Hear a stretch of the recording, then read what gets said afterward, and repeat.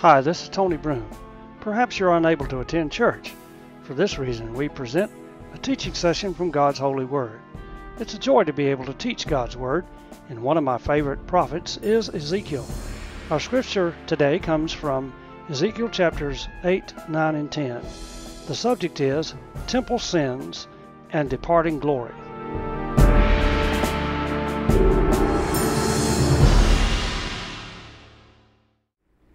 We're in Ezekiel, and the scriptures are chapters 8, 9, and 10. And the title is Temple Sins and Departing Glory. God's glory will not reside amid persistent rebellion. The glory of God is such a wonderful thing. We should never take it for granted. It's a blessing to have the glory of God. The glory of God was seen in the Old Testament. Cloud by day, and pillar of fire by night. Sometimes the glory would come down in the temple, different situations. We may not see it like that now, and sometimes, of course, it has been seen, but we have the glory of God with us all the time. The glory of God is in the face of Jesus Christ. And there are times when the Spirit manifests Himself. We need the glory of God today. We don't have to wait for a certain time or certain season. We can have the glory of God anytime. All we have to do is open up our heart and acknowledge the presence of God. Say, Lord, I'm just acknowledge your presence. You can do it right now in this place. Lord, I acknowledge your presence in this place. I acknowledge your presence in my life. I'm aware of your presence. And His presence comes. He's there all the time, but He manifests Himself, and we acknowledge His presence in that way. Our golden text is Ezekiel chapter 8, verse 18. Therefore will I also deal in fury. Mine eye shall not spare, neither will I pity. And though they cry in mine ears with a loud voice, yet will I not hear them. That is a disturbing verse because it tells us something's happened. Something's happened where it's disturbing. I will deal in fury. I will pour out my wrath. I will not spare. My eye will not spare. I will not pity. And even though they will cry out to me, I will not hear them. Now, He didn't say He could not hear them. He said, I will not hear them. He decided not to hear them because of their sins, because of the abominations. People might say, when you think about some of these things, you have the visions and you have the similitudes and things in the prophets and here in Ezekiel.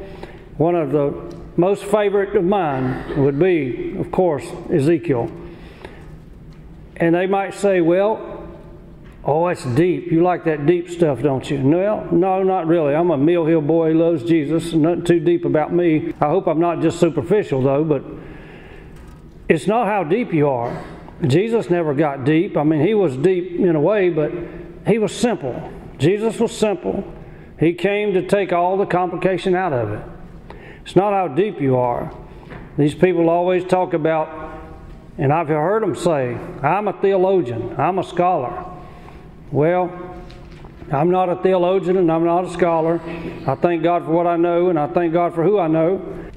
I thank the Lord I know Jesus. Amen. And the Scripture says you have an unction from the Holy One and you know all things. Doesn't mean you know everything, but you know what you need to know. I know I was lost, now I'm found. I was lost and now I'm saved. I know what I need to know to get me from here to glory. And that's all I need to know. Of course, I want to know more about Jesus, what I know, more of His grace to others show. I want to know more about Him. And that's what we need to know. And these scriptures that were written in the Old Testament were written for our admonition, upon whom the ends of the world are come. They were written so that we might know more about Jesus, more about His love. The first part is about wickedness in the temple. Chapter 8, verses 1 through 4.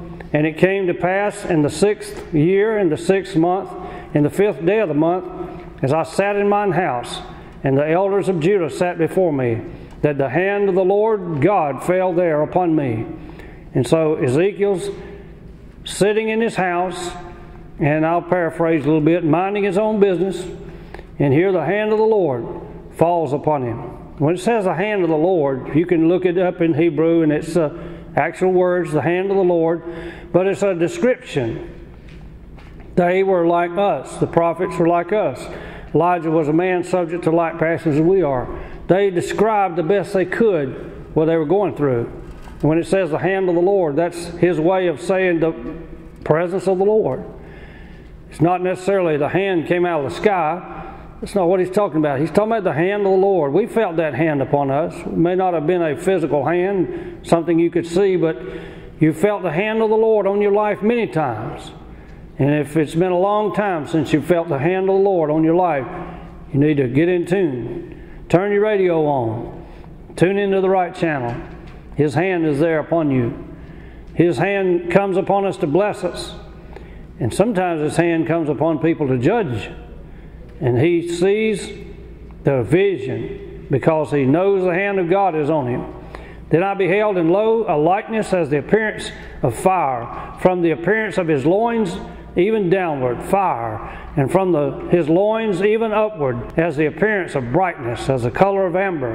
And so he sees this man, the same man that he has seen before in the vision, and I feel it to be, again, the incarnate Christ.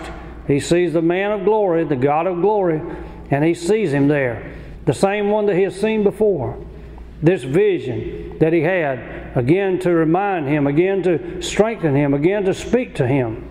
And he put forth the form of an hand and took me by a lock of mine head.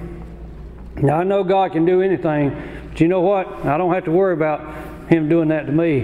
Not unless something really significant happens, right? And it took him by a lock of his head. Well, I don't have that to worry about. And the Spirit lifted me up between the earth and the heaven, and brought me in the visions of God to Jerusalem, to the door of the inner gate that looketh toward the north, where was the seat of the image of jealousy, which provoketh to jealousy. So he begins to see now, as he is brought in the Spirit to Jerusalem. They're in exile, they're in captivity, but he is brought to Jerusalem in the Spirit, and he sees there the gate, the inner court, the gate, and he sees there this seat of the image of jealousy. It compares to what God told Daniel the prophet. There'll come a time when they will set up the abomination that makes desolate. Jesus referred to it in the New Testament, Matthew chapter 24. This abomination that makes desolate. They will set it up in the temple, desecrate the temple. Paul refers to it in 2 Thessalonians chapter 2. He talks about this man that will set himself up as God in the temple. And they will think he's God. He'll be worshipped like God. And of course, we know he's not God. There's not but one God. But this is that Antichrist, Satan's Superman, who will be let loose during the tribulation period. And this same image of jealousy, this desolation that makes desolate, will be set up there. And it's all about idol worship. Some people interpret this as not idol worship. And I've read a little bit on the internet, but I didn't stay there too long, because there's no doubt you just use your spiritual house sense, common sense noodle a little bit, and there's no doubt the seat of the image of jealousy, it provokes to jealousy. And so, behold, the glory of the God of Israel was there. The God of Israel, His glory was there, according to the vision that I saw in the plain. And so, again, he compares this as the same vision that I saw. And when I get confused, and when I get down, and when I get oppressed, and things don't work out, people not listening to me, and the message just seems like it's falling on deaf ears, I know I've got that same vision that God gave me in the beginning. I got that same experience. And you and I, we need to go back sometimes to the upper room. And they had to go back. We cannot go back to Jerusalem like the apostles. Thank God we don't have to go back there. And you may not can go back to that place. Something may have happened to it. Maybe they've torn the building down. Maybe they've done away with that place. You may not have to go back there physically, but you can go back in the Lord. And many times we have to do that. We have to get along with God. And every time you get along with the Lord, it's like you're going back to the upper room. You're going back to that place, wherever it is. It doesn't have to be a certain place. It can be a coffee table. It can be a place by yourself at McDonald's, if you can find one, or Burger King, or wherever it is. But you can find a place. It can be a place in the bathroom, away from the kids, away from the grandkids if you have to. You find that place. You know, God's a pretty good feller. He can turn off his smeller if he really needs to, right? And so you find that place where you can be with the Lord. And Ezekiel, he saw the glory of God in this image of the seed of jealousy, something that would break your heart. And we can focus on those things. We can focus on the disappointments in church. We can focus on the disappointments on the news. We can focus on all that, and it'll break your heart. It'll tear you up if you let it. But you got to focus on the glory. You got to focus on the glory of God. God begins to show Ezekiel their abominations. And if you read that word in Hebrew, it's what it is. It's abominations. There's abominations in our land today.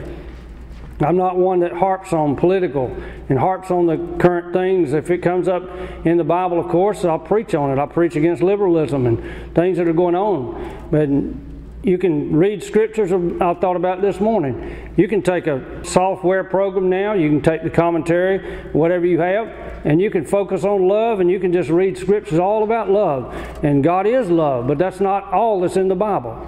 There are things there that have to be addressed. And when it comes up, I address it. I don't harp on it. But there's abominations in America today. There are abominations across the nations of the world today.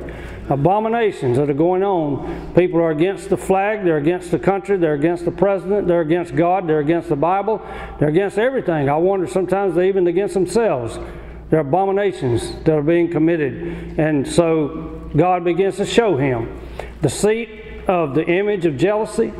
And he sees a hole in the wall.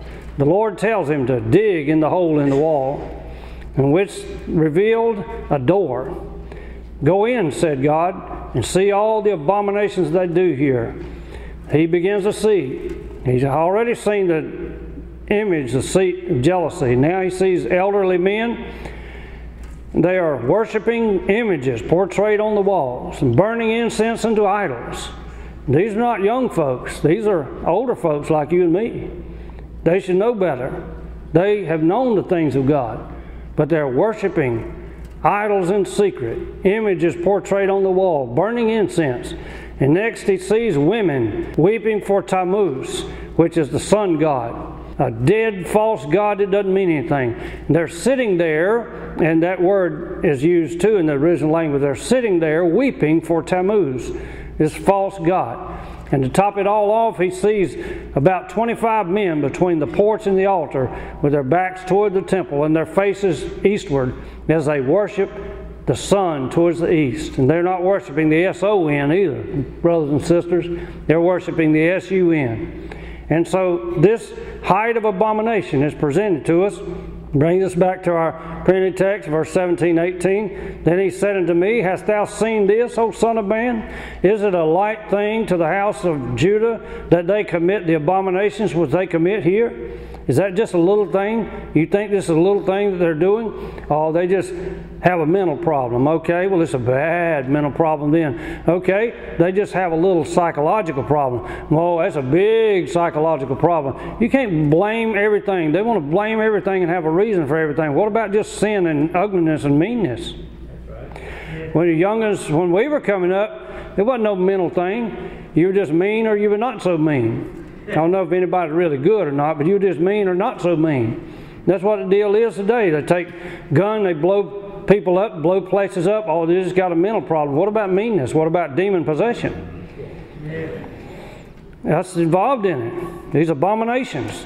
And the things that they were doing in Israel are just a foretaste, and it really goes along with what's happening now.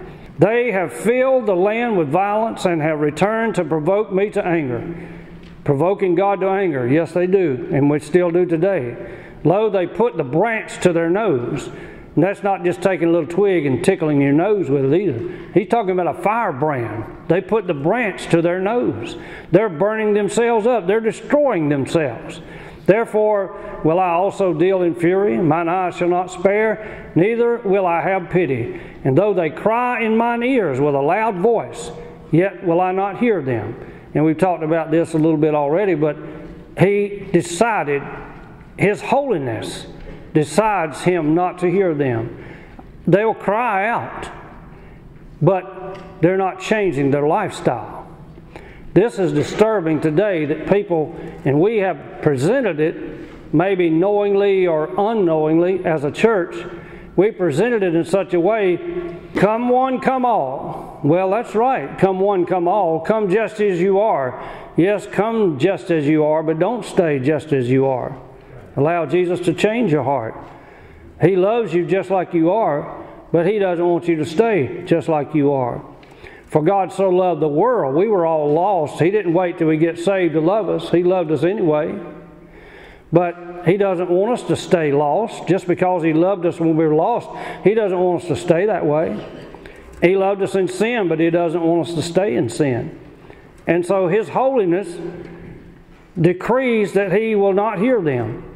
I will not hear them. They'll cry out to me. They'll cry loud and they'll cry hard, but they're not willing to change their lives. They're not willing to change their lifestyle. You know, we don't have to cry so loud and so hard if we're willing to change and let God change our life.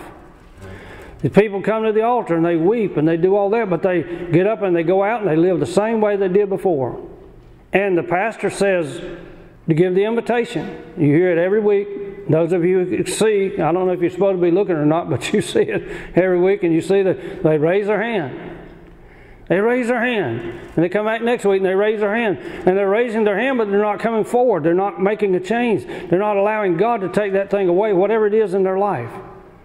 This is what happened to Israel.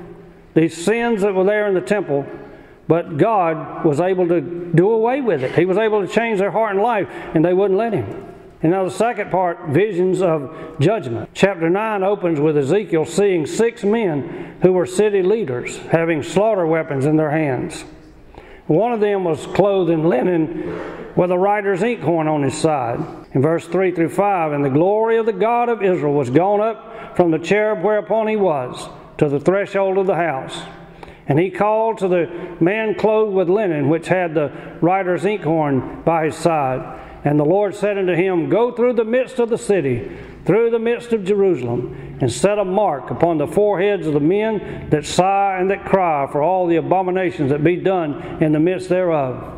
The man here is told, the linen-clad man is told to go set a mark upon those who sigh and who cry. And those words are very similar. They're different, but they're very similar in Hebrew. They sigh and they cry because of the abominations that are going on. This is a mark that you want to have. There's a mark of the beast starting in Revelation chapter 13 that you don't want to have. You don't want to have it, and you don't want your worst enemy to have it if you've got such a thing. You don't want anybody to have it. Because once you take that mark, you're doomed. You have to have it in the tribulation. You'll get to the point you have to have it to buy and sell and do anything. Once you take it, that's it. But you don't want to be here then. You don't have to be. And you don't want to be here then. You don't want your family to be here then. You don't want anybody to be here then and have to take that mark. That's a mark you don't want to have. This is a mark that you do want to have, because this mark marks you for God. This is a mark that says you care about the things that are going on. You care about the holiness of God. You care about the abominations that are being committed in the country and in the capital and in the communities that you live in, and even in the churches sometimes that are around. You care about the things that are going on. And you may not can change it. You may not can do anything about it. You can do the best you can, but you sigh and you cry and you pray to God and you do your best to separate yourself. Sometimes when you can't change things, you don't want to tear things up. You don't want to split the church. You don't want to make a mess and make a stink. And so the best thing you can do is live for God yourself. You can't make other people do right. You can't make your wife or husband do right. And the time of crowbars and belts has done gone out of style. We don't do that anymore. So you don't do that. Well, what can you do? Well, I can live for God. And a brother over here, he decides, well, I can live for God. And the sister says, I can live for God. And we all live for God. And the more people that live for God, that's the less abominations that are being committed. Thy will be done on earth as it is in heaven. How does that happen? Well, the more of us that are doing God's will, that's His will being done on earth, just like it's being done in heaven. So this man was told, put a mark on them. Go out there and mark them for God. Those who are standing up for God. Those who are living for God. Those who are separated. Those who are crying and sighing because of the things that are going on. And to the others he said in mine hearing, Go ye after him through the city, and smite. Let not your eye spare, neither have ye pity. So he tells him to go. Go kill. Go slay. Is this just a vision? Well, I hope it is. It's just a vision because it could certainly happen. And we've seen it happen. It certainly happened in their captivity to a certain extent. And they were slain. So many of them were slain in the city, and they were carried into captivity. They are told to kill everyone, old and young men, virgins and little children and women. But he says, Come not near to any person who has the mark, and begin at the sanctuary. The time has come, the Bible says, the judgment must begin at the house of God. We're not judged like the world, but we're judged and chastened so we won't have to be judged with the world. Judgment must begin at the house of God. And if we scarcely be saved, what will be the result in the end of the sinner and the ungodly? So God is a holy God. He doesn't play. Now He's fair. He's more than fair. He's reasonable. Come, let us reason together, says the Lord. Your sins be bad, they be scarlet. Well, they can be like white as snow. Even though they be red like crimson, they'll be like wool. I'll reason with you. Actually, we don't have much to reason. But God is the only one who has the reason. He doesn't have to have. Thank God He chooses to love us. He tells the man clothed in linen, don't come near to any person who has the mark. They're already taken care of. And start at the sanctuary. So they started with the elders before the house and were told to kill and fill the courts with the slain. It's a gruesome thing. Awful and ugly thing. Verses 8 and 9, it came to pass while they were slaying them and I was left, that I fell upon my face and cried. When it says it cried here, he's crying out in agony. He's crying out in distress. He's crying out tearfully. He's crying out in his, if you know anything about the Eastern wailing and lamentation, he was wailing before God. He's crying out and he said, Ah, Lord God, wilt thou destroy all the residue of Israel in thy pouring out of thy fury upon Jerusalem? Are you going to kill them all? Then said he unto me, little Tony words in here, boy, you don't understand. And that's the end of my words, and the Bible picks up. The iniquity of the house of Israel and Judah is exceeding great. Great is gadol, and he uses the word gadol ma'od ma'od. In other words, great, very much great, very much, great, very much, exceeding great. You don't know how great it is. Just like them giants that people saw over there in the land of Canaan. They came back with that bad report and they said, oh, they're tall. You wouldn't believe how tall they are. They're 10 times taller than Wilt Chamberlain. They're just tall up to heaven. You wouldn't believe how high they are. Exaggeration, of course, you know.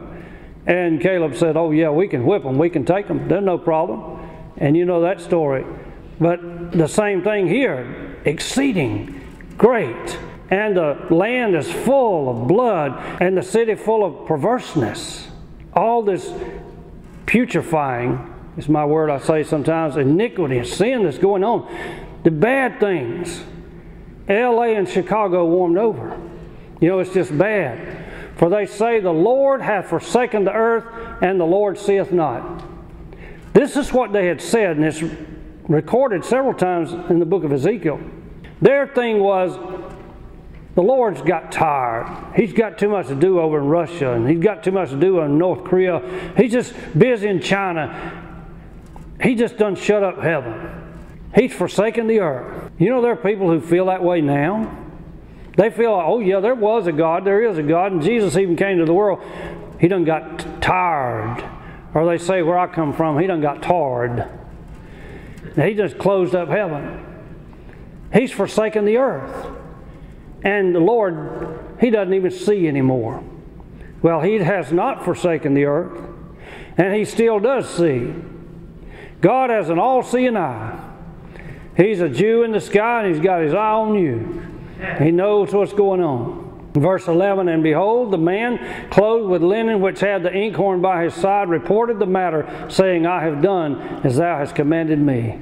He came back, and he said, I've got through marking everybody. I've done just what you told me to do. And oh, that would be our lot. That we would say, Lord, I've done what you told me to do.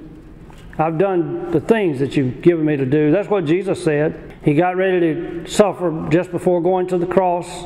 That great high priestly prayer in John chapter 17, he said, Lord, I've finished the work which thou hast given me to do. I've done the things you've told me to do. I say sometimes, and it's not to badger myself, please don't badger yourself. Don't put yourself down. Don't allow the enemy to take advantage of you and put you down. Don't allow him to put you down in any way. He has nothing to say to you at all. If you're going to listen to somebody, listen to God. Don't waste your energy and time listening to him. He has nothing to say to you at all.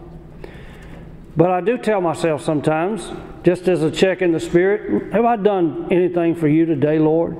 Have I done something for Jesus today? I want to do something for the Lord every day.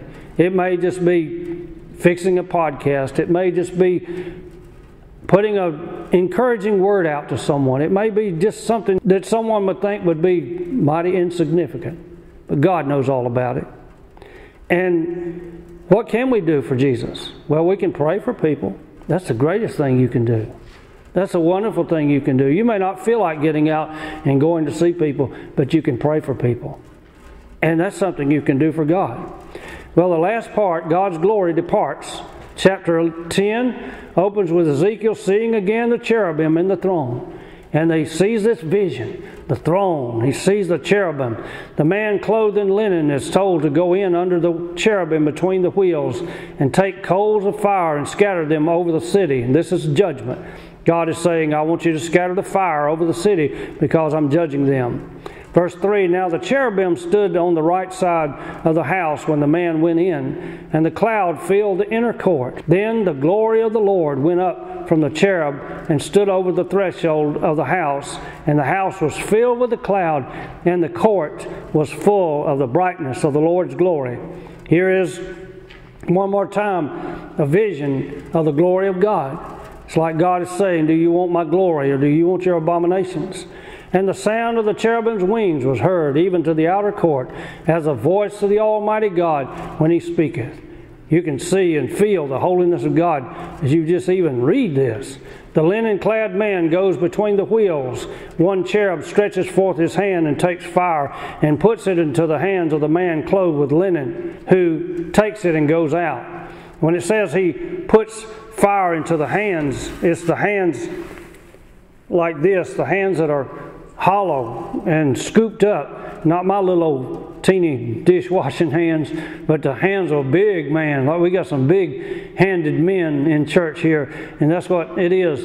He hollows his hand. He cups his hands, and this the word that's used there, the hollow of the hand, and he fills it up with these coals of fire, and he takes it and he goes out because God has a lot of judgment to pour out. Ezekiel again describes the cherubim and wheels in detail, saying again in verse 10 that it was like a wheel in the middle of a wheel. So we have that description again. In verse 13, as for the wheels, it was cried to them in my hearing, O wheel. And there are two words for what it's worth in Hebrew for wheel. Ohan is one, and Galgal, and here the word Galgal is used. I do not know, and I have not seen why they would use different words, but that's God. God does what God wants to do. And when it says, O wheel, O, I asked my Hebrew teacher, I said, when do you use the word O? He said, well, it's really up to you translating. So that's real good to know. I can use it whenever I want to. That's apparently when they did. It just helps to do emphasis. It emphasizes things. Hear, O Israel, the Lord our God. And it's cried unto them here, O wheel. And in Hebrew it would just say, it's cried unto them, wheel. In other words, God just says it like it is. Will, holiness, love, fire, power. And He says, will. Verse 15, and the cherubims were lifted up. This is the living creature that I saw by the river of Kibar. It's the same vision. Not the same experience. It's another experience of it, but it's the same vision. Just the same, like the same one I saw back there. You know, there's no seesaw like the saw when you saw down like you saw in Arkansas. You know, that's what Noah saw when he came out of the ark and saw, you know. Okay, verse 18, then the glory of the Lord departed from off the threshold of the house and stood over the cherubim. Now the glory of the Lord departs. This is a sad fate, a sad commentary, as I say, of the glory of the Lord departing. Ichabod.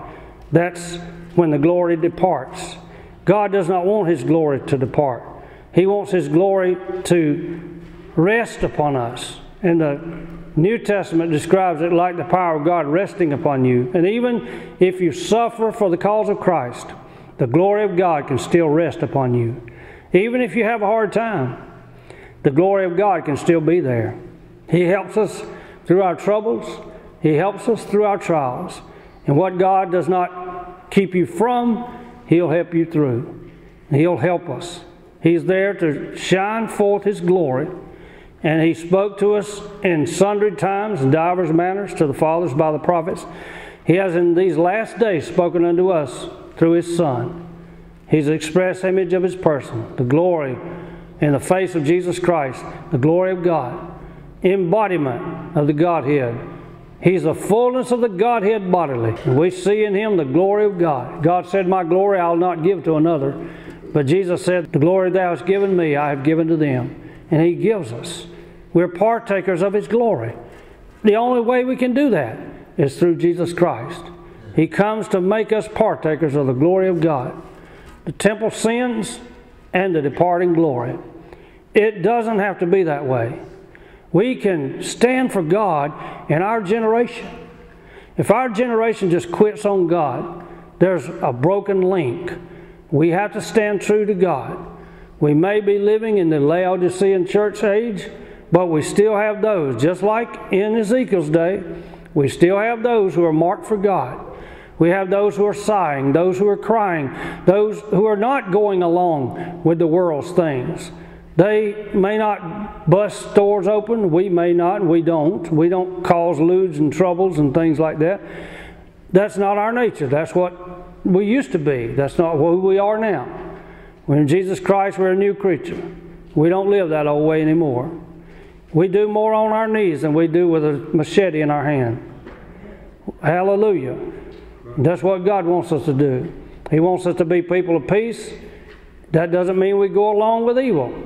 But we're marked for God and we're standing for God. Heavenly Father, thank You for the opportunity to represent Jesus and to preach the Word of God, to teach the Word of God, and to read the Word. Even in a disturbing 3 chapters like 8, 9, and 10 in Ezekiel, we can still find hope and we can still be marked for God. I pray that many in our day would take their stand for Jesus and many would be saved and born again and healed. In Jesus' name, amen. You have been listening to a teaching session from God's Holy Word. The title has been Temple Sins and Departing Glory. Make sure that Jesus Christ is your Savior and Lord. You'll be ready when He comes again. This has been a production of Tony Broome Ministries.